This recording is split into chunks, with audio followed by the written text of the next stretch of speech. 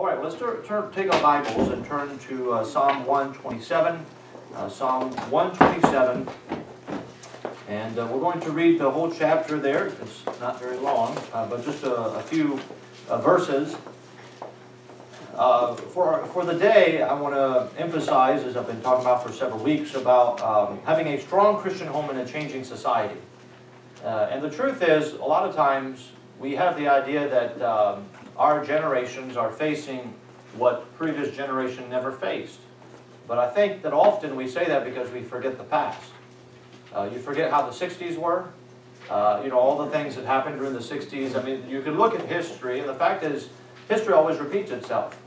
And our generations are here that are alive today are not facing something that previous generations have not faced.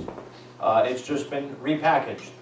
Now, here in Psalm 127, I want to read the verses that we find here, verse 1 through 5. And the Bible says this: "Except the Lord build the house, they labor in vain that build it. Except the Lord keep the city, the watchman waketh, but in vain. It is vain for you to rise up early, to sit up late, and to eat the bread of sorrows, for so he giveth his beloved sleep. Lo, children are an heritage of the Lord, and the fruit of the womb is his reward. As arrows are in the hand of the mighty man, so are children of the youth. Happy is the man that hath his quiver full of them. They shall not be ashamed, but they shall speak with the enemies in the gate." I want to consider here, the Bible says that children are an heritage of the Lord. And obviously here he is talking about the home and the heritage of the Lord, and how children are arrows in the hand of a mighty man.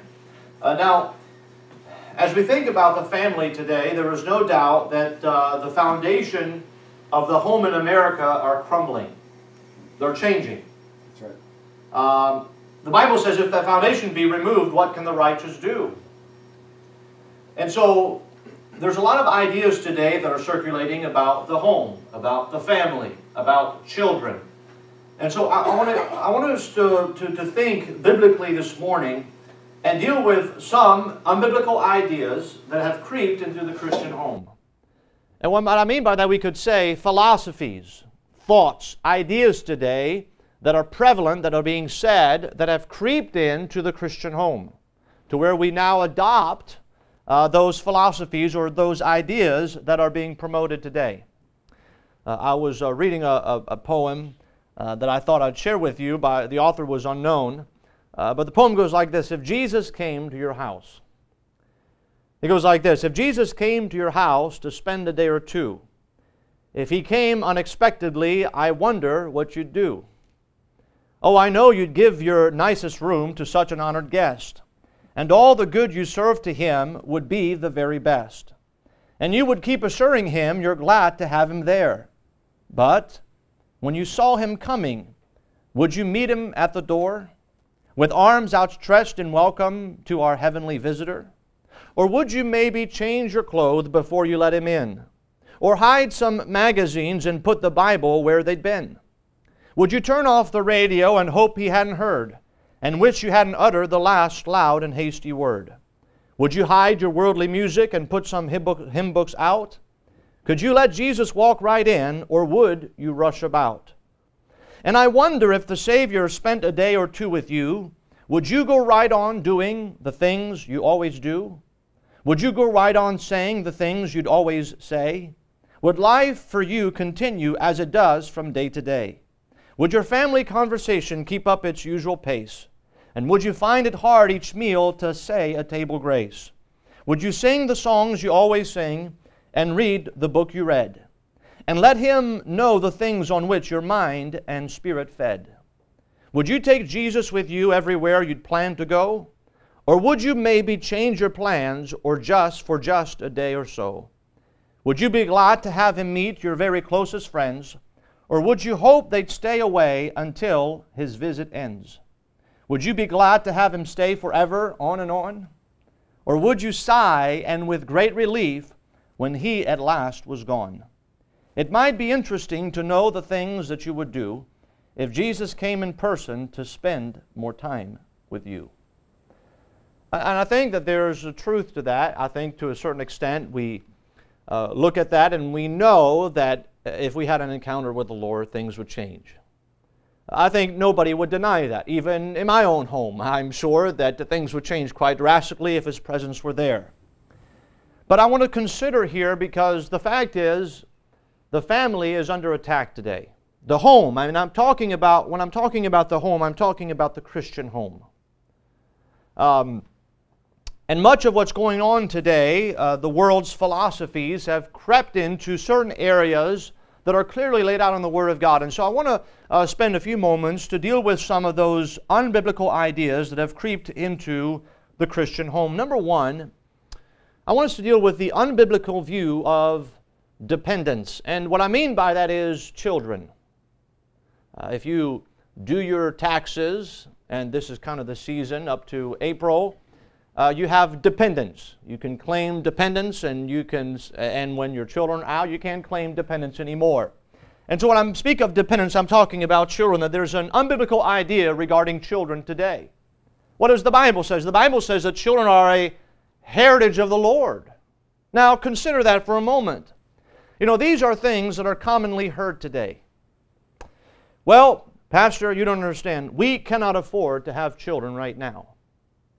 That's being said today. And I'm not talking about the world, I'm talking about in Christian homes. We want to wait about 5 years, 10 years. We want to get to know each other before having children. That's what's being said today. I've heard that. Or someone says, well, we just want one child because, you know, children are a lot of work. Children are too much work. I've even heard people say, I'm not going to have children. I don't think I can handle it. Some people would say, well, you know, children are too much of a burden. Some people say, we like to be free. And those things are ideas today. I'm not talking about in the eyes of the Lord. I'm talking about in the Christian home. These are things that perhaps you have heard. These are things that I have heard Christians speak as they think about their marriage or their future. I remember talking to a young man saying this to me right off the bat. I told him I had 5 children. He says, wow. He says, well, I don't want any kids. Where does that come from? Where does this idea of children, this view of children, come from? And so on we could talk about the opinions and the excuses that would come, but the Bible makes it clear that children are a heritage of the Lord, and the fruit of the womb is His reward. And so children, we have to understand that biblically speaking, children are a blessing from God. Let me say that again. Children are a blessing from God. They are. I have known even people that have had several children, and when they had children, they were unsaved. And often when they get saved, they look back now and they say, well, our mind was shaped towards children, but if we were Christians, now we wish we had more children. Now often that's what we hear. Now, let me pause and say this, that there is no formula to follow where you say, well, you need to have this amount of children. The Bible doesn't say that. The Bible doesn't say you need to have 24 children. The Bible doesn't say you need to have 1 child. The Bible says children are a heritage of the Lord. And the fact is, today in society, we cannot say, well, this is what every family needs to look like. This is what every family needs to be. There are some people that can have many children. Some people can't have as many children. And so we can't wrap our mind and think, well, this is the way it needs to be. The Bible says that children come from the Lord. It is what He gives. It is what He imparts. And so that must be the idea as we think about children and the family. And so there's an unbiblical idea, a view today that has crept into families where they have the idea now that, well, you know, you can't have too many children. We live in a different stage. You can't afford children today. Or, well, make sure you're ready before you have children. What does that even mean? Nobody's ready before they have children. Nobody's ready. You really, you know, when we had our first child, we were happy, but we weren't ready for it. I mean, we grow up in a certain environment, and my wife and I both grew up in a Christian home, but we weren't ready. And you now understand after you have children, oh, that's why my parents did what they did. That's why they said what they said. And so you begin to understand that. But again, Genesis 33:5, you remember when Jacob met Esau? And Esau was a carnal man. And Jacob, too, for most of his life was a carnal man. But the Bible says, and he lifted up his eyes, Esau, and he saw the women and the children and said, Who are those with thee? And he said, The children which God hath graciously given thy servant. That was the idea of children in the Word of God. It is a blessing from God. God has graciously given me children. And so that is the view of children.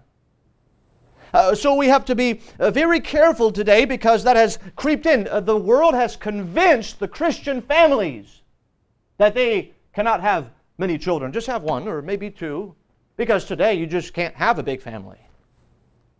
You know, and people often are afraid of the sneers in the comments. I remember I decided to adventure myself, and I took 4 of my kids to Cabela's. By myself, all right? And so I went there and drove over there, and I thought they'll enjoy it, you know, all the animals, and it's just a fun place to go. You got the fish and behind the glass, and so it's a free activity. Hello. And so I thought, well, I'm going to enjoy it, so let's all go out. And so we all went out, and so I get out of the car, and then someone in the distance says, wow, how many do you have in there?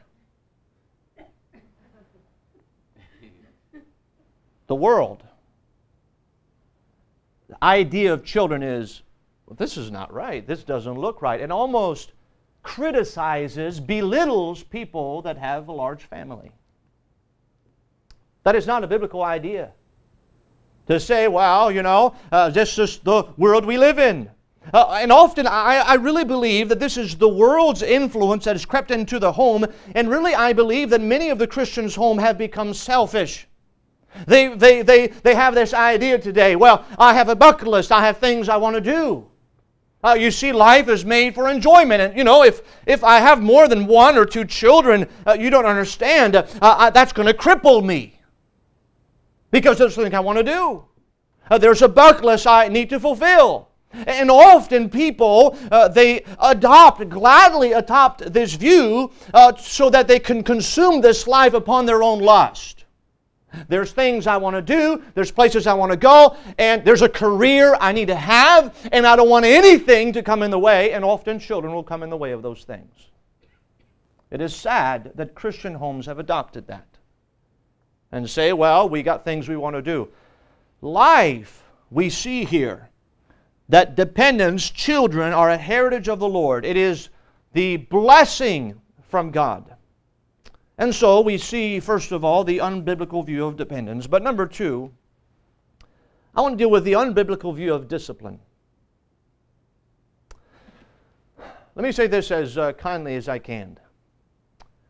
Children today are out of control. I'm not talking about teenagers, I'm talking about children. We could speak at length into statistics, but let me put out forth a scenario for you.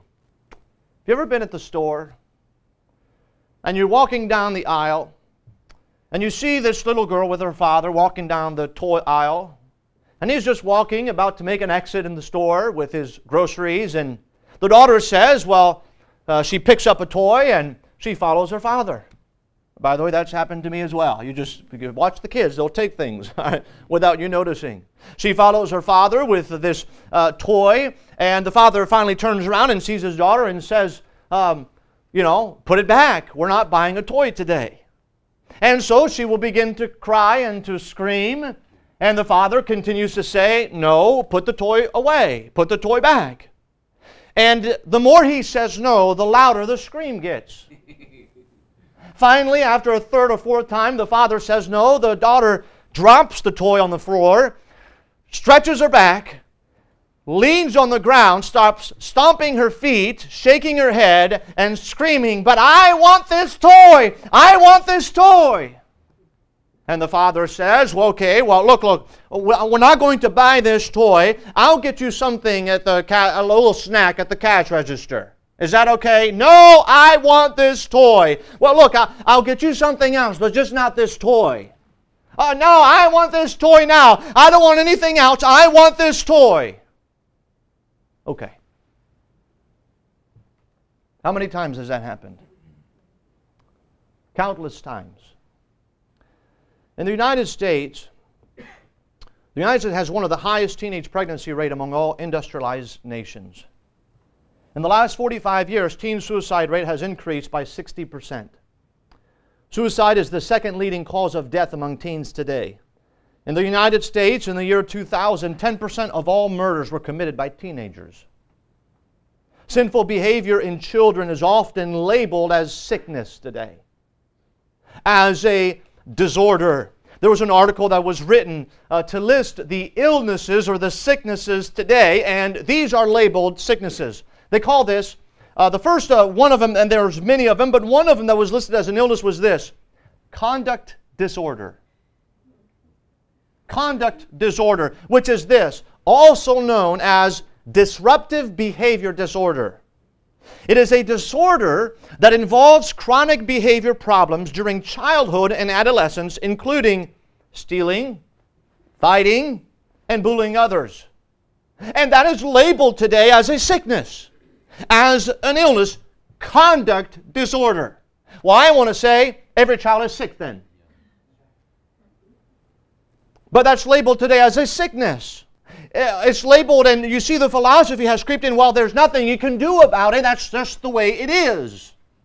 There is what's known as oppositional defiant disorder. Like ODD, right? Odd, that's odd. A participant pattern, it is a persistent pattern of disobedience, hostile and defiant behavior towards various authority figures, and that is labeled as a illness. It's a disorder. Another one was, I thought this was hilarious, risk-taking disorder. What? They label this as risk-taking behavior, any action that increases the likelihood of injury or death. And that's now today labeled as an illness. Let me say this as kind of as I can, as plain as I can. These are not illnesses, these are called sin. That's what that's called. But again, this philosophy today has creeped into the Christian home. You know, Proverbs 13:24 says very clearly, "He that spareth his rod hateth his son." Let me read that again. "He that spareth his rod hateth his son. But he that loveth him chasteneth him betimes." Disciplining children. That is a biblical principle. It is not the idea of men. It is a biblical principle. You know, there's philosophies today being promoted all over. There's so many books, so many podcasts, so many YouTube channels. Every mother wants to start their own YouTube channel on how to raise children. And it's honestly getting ridiculous. There's a book that was entitled Beyond the Sling, which is it was a mother who really promoted attachment parenting. You've ever heard of that before? Attachment parenting? And this is what they would say. It is meeting the need of a child, but what their definition of a need is different than my definition of a need. They sleep in a family bed. That ain't happening in my house, I'm just saying. The child is rarely put down. This is the philosophy. We let the children determine the course of what we do. That is the philosophy. And look, it has creeped into the Christian home. I have heard of Christian families with children saying, well, you know, we want them to discover themselves. We want them to, we follow along and we make sure that they don't get hurt as they do things. Dr. Sears' book entitled The Baby Book, Everything You Need to Know About Your Baby. Amazon described the book as the baby Bible of the post-Dr. Spock generation. This is in modern days today. It's known as the baby Bible. You say, well, who's Dr. Spock? Anybody know Dr. Spock? Dr. Spock has influenced more homes than we, I think, are conscious of. There's an article written on how Dr. Spock destroyed America. This article was written in 2009 by Red Bradley with the World Net Daily. This is in his article. These are just portions. He says, Spock's child-rearing book, Common Sense, Book of Baby and Child Care, first published in 1946, sold 750,000 copies in the first year. Has since sold over 50 million copies. And according to Dr. Spock's website, it is the second in sales only to the Bible. Now think about that influence. Life magazine certified the depth of his influence, naming Spock among the 100 most important people of the 20th century. Within a decade after Spock's first book, a perceptible change began to develop in American families. Under Spock's influence, parents were watching their children become sassy and contentious, and increasing numbers were seeing them become juvenile delinquents and criminals. Over the last 50 years, this out-of-control behavior has led to a 300% increase in the rate of violent crimes. Instead of stressing the importance of teaching self-denial and respect for authority, Spock emphasized accommodating children's feelings and catering to their preferences.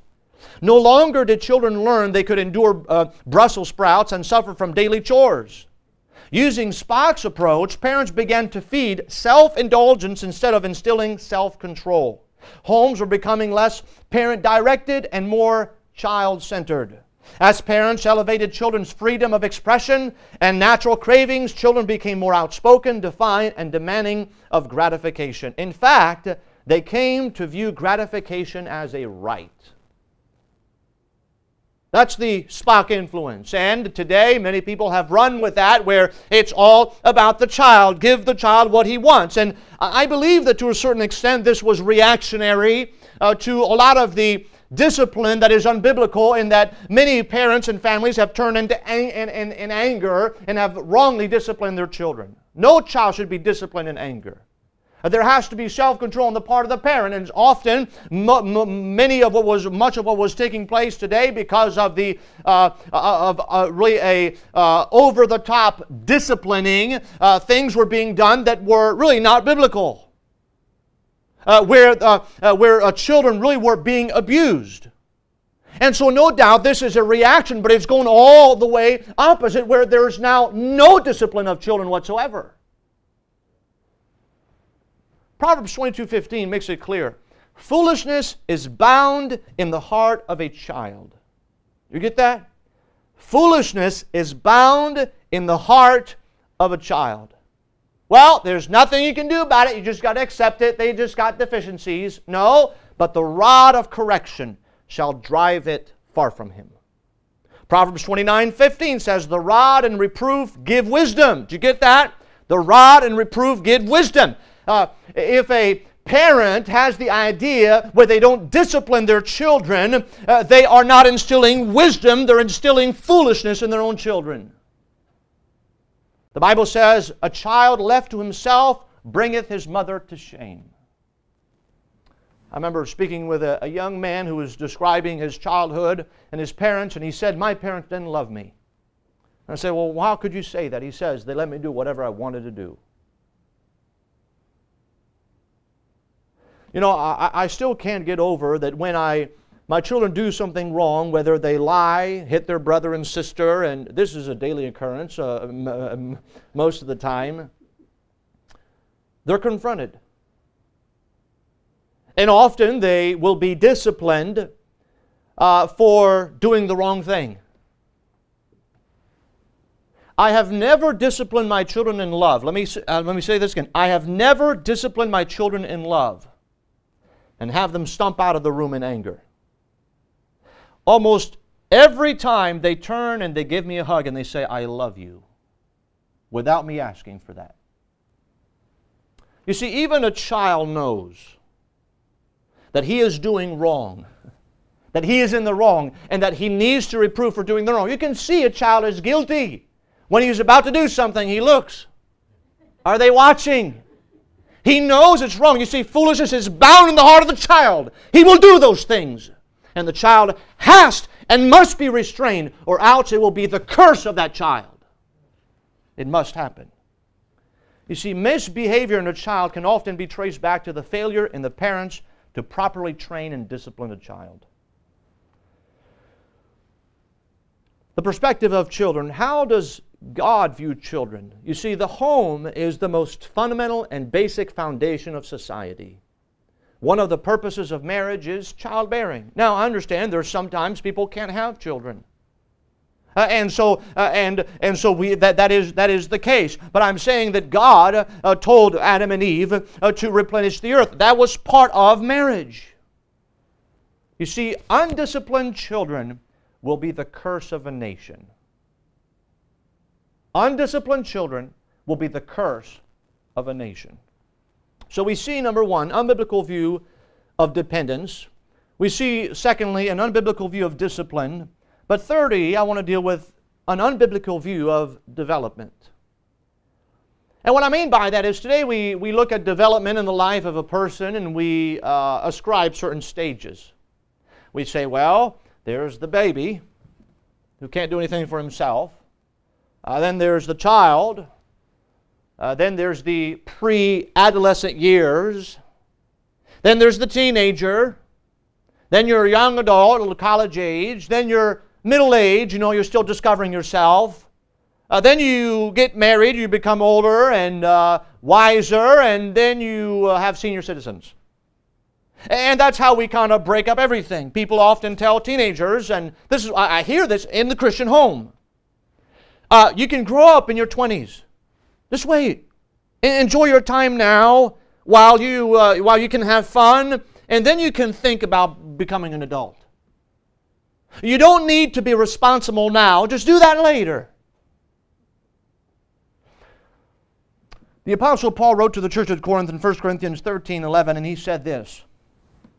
When I was a child, he said, I spake as a child. You know how children speak? I understood as a child. I thought as a child. Do you get those three things? They describe the maturity of a person. Their speech, their understanding, and their thinking. He says, when I was a child, I thought, I understood, I spake as a child. But when I became a man, I put away childish things. You see, there is two stages there that the Apostle Paul mentions. There's the child stage and the man stage. Or the child stage and the woman stage. In 1 John chapter 2, verse 12, the Bible describes here, John's writing to believers scattered abroad. He says, I write unto you, little children, because your sins are forgiven you for His name's sake. I write unto you, fathers, because ye have known Him that is from the beginning. I write unto you, young men, because ye have overcome the wicked one. I write unto you, little children, because ye have known the Father. I have written unto you, fathers, because ye have known Him that is from the beginning. I have written unto you, young men, because ye are strong, and the word of God abideth in you, and ye have overcome the wicked one. So we see here, I believe here, these are the biblical stages. There's child, young man, father.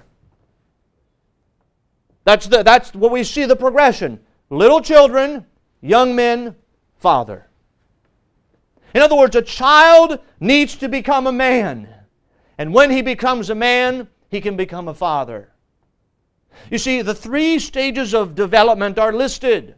Children, young men or men, and then fathers.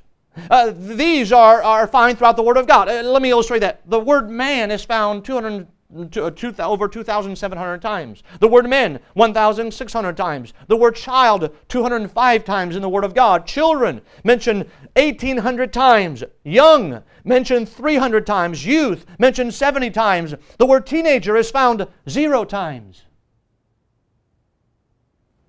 The word young adult is found 0 times. A young man in the Word of God is defined as a male between the ages of 12 and 30. You get that? A young man in the Word of God is described as a man between the age of 12 and 30. Do you remember the young man that came to Jesus Christ in Matthew 19:20?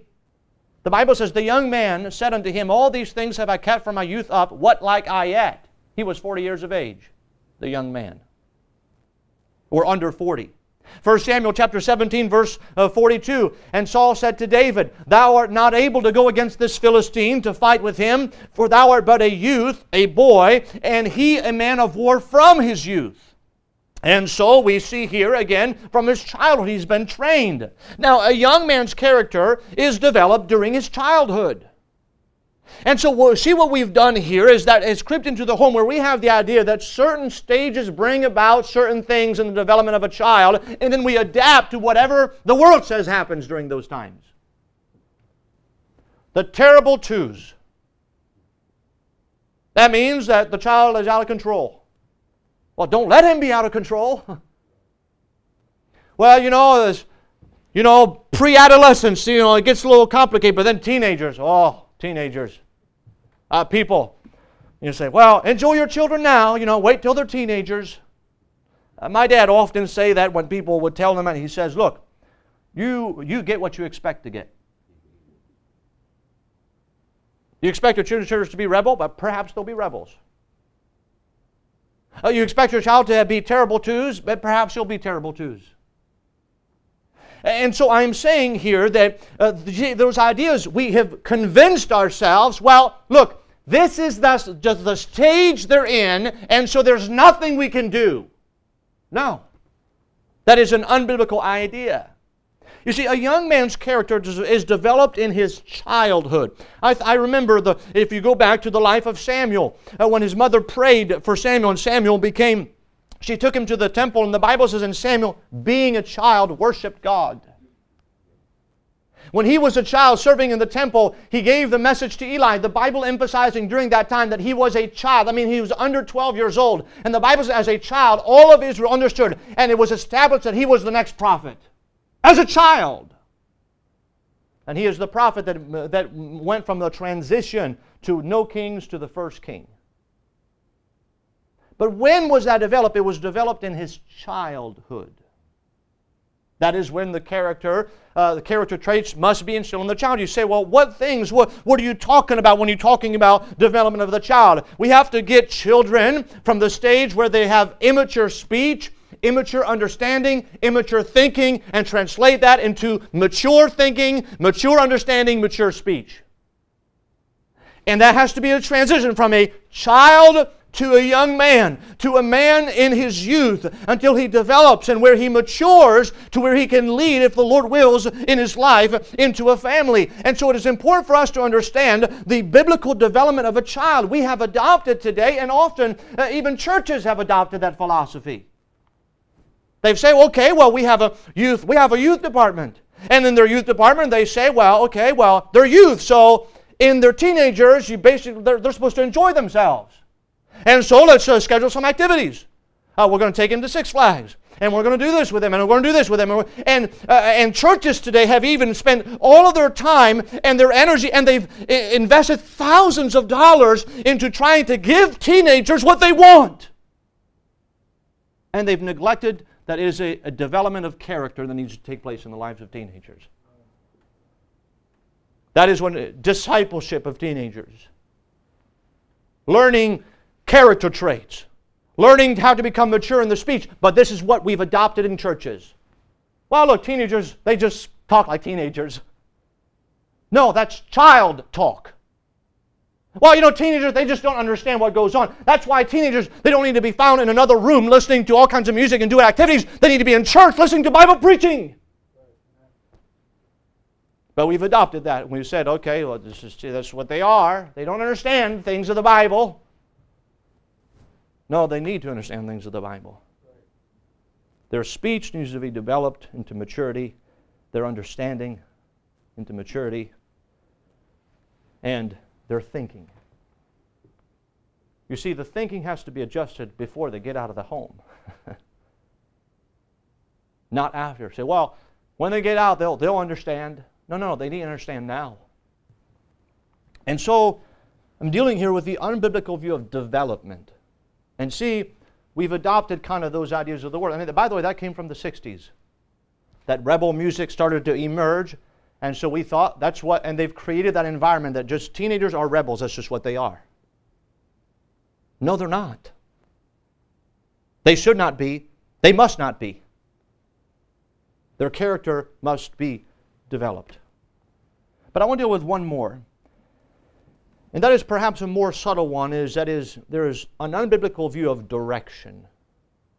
You remember when Paul wrote to Timothy, he said to Timothy in 2 Timothy 3:15, and that from a child Thou hast known the Holy Scriptures, which are able to make thee wise unto salvation through faith which is in Christ Jesus. Now, Paul is writing to Timothy, who was he calls him a young man. Let no man despise thy youth. Well, he was a pastor, so he wasn't a teenager. He was a grown man, as we think in our estimation today. But he says, let no man despise thy youth. But what was the pattern in Timothy's life? From a child, he knew the Holy Scriptures. You see, as a child, he was matured in speech, in his understanding of the Word of God, and in his thinking. You see, God expects us, He expects the Christian to raise your children for God. Let me say that again. God expects the Christian parents to raise their children for God.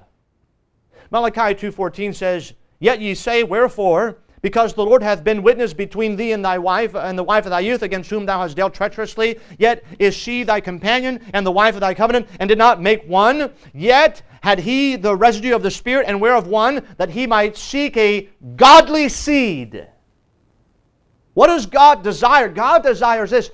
He desires a godly seed. He didn't say a moral seed.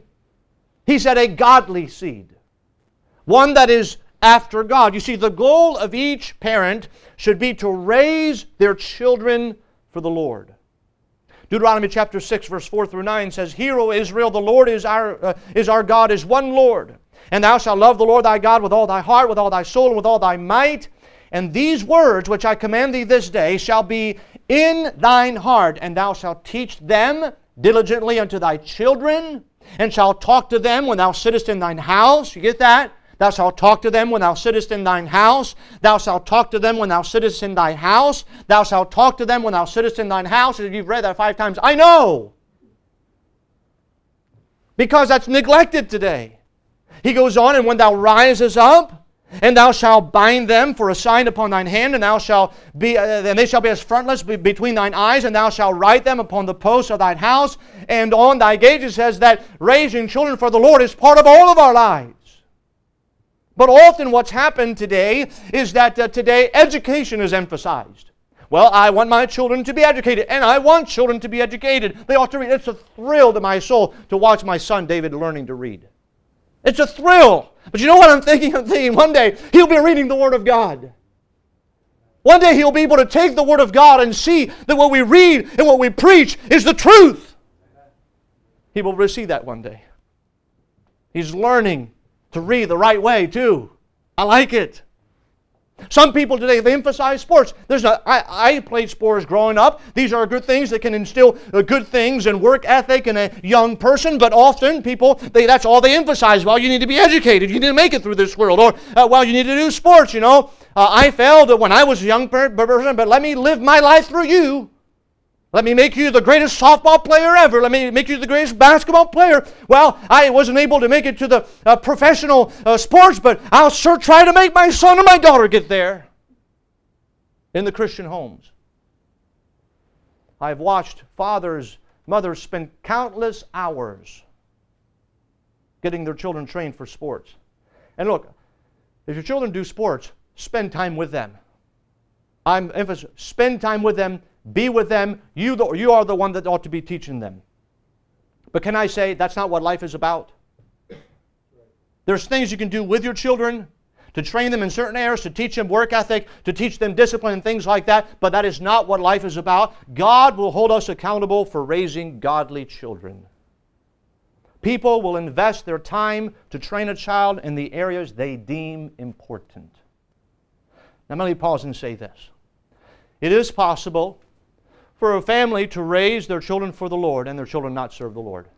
Let me say that again. It is possible for children to raise for parents to raise their children for the Lord and their children not serve the Lord today. I have seen families that have 4 children and one of those child goes astray. It can happen. They've received the same training. Some serve the Lord and some decide not to serve the Lord. Ultimately, children will take their own direction because they have their own free will. But it should not be the fault of the parent that they go astray. It should not be because the parent has emphasized the wrong thing and provided a wrong direction for their children. You see, also, often families, they have relegated the responsibility to raise their children to the church or to a Christian school. They said, look, Pastor, look, I don't do things in my home, but look, I take my children to church and I hope the church will fix them. The church cannot fix what's been put to death in the home. Let me say that again. The church cannot fix what's been put to death in the home.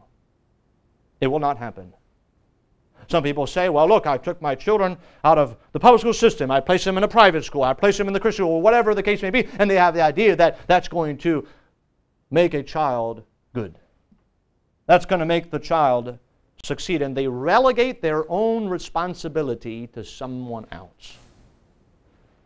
You see, it is the unbiblical view of direction. God has given us, the parent, the responsibility to raise their children for God. And the parent is to provide that direction to his children.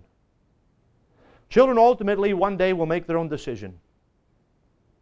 But we have to make sure, the parents, that we have done our responsibility.